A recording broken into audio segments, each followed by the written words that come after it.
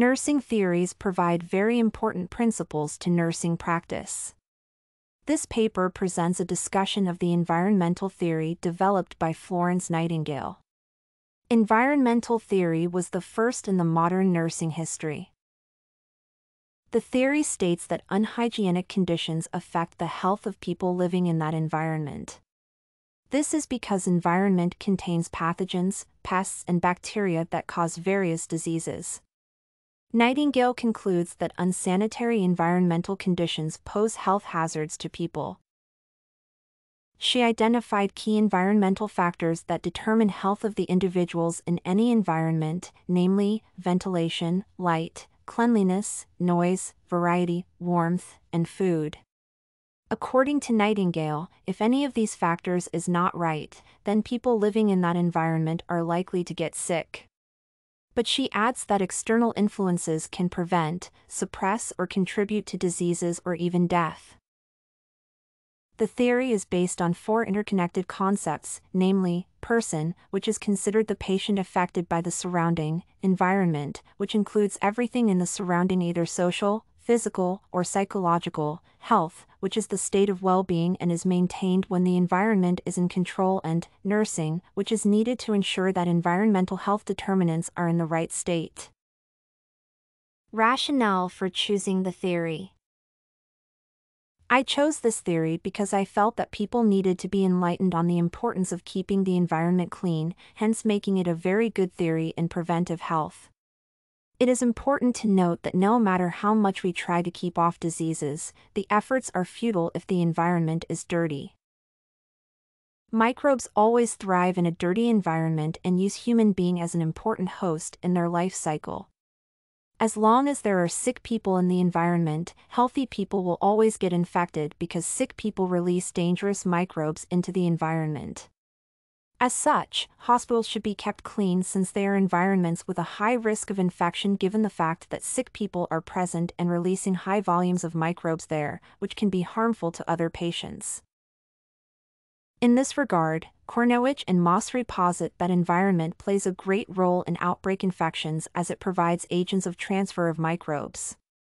The authors encourage hand washing and cleaning people's surrounding to minimize spread of infections. Gina, Anissa, and Joanne add that things, such as noise in the environment, should also be minimized since they can cause stress-related ailments.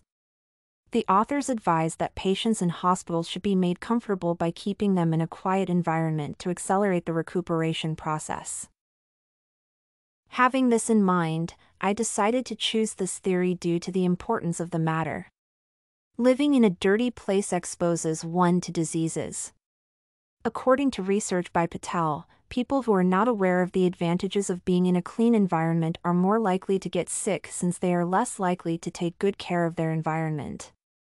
The author recommends the need to create awareness on the role played by environment in human health. Application of the theory in nursing practice.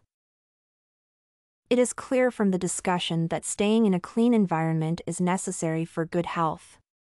Healthcare facilities should be clean to avoid transfer of pathogens from one patient to the other.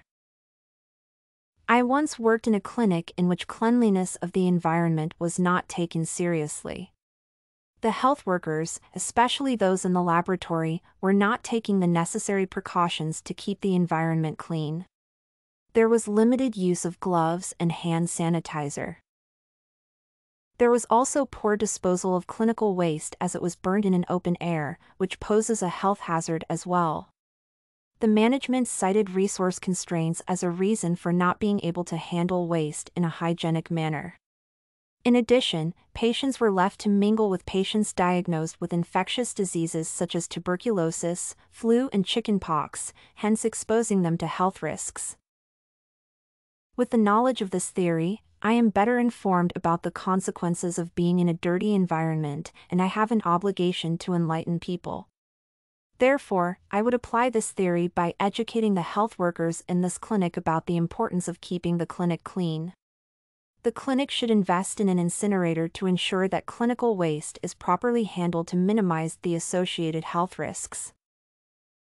Patients with highly infectious diseases should also be isolated from the rest to avoid further spread of infections.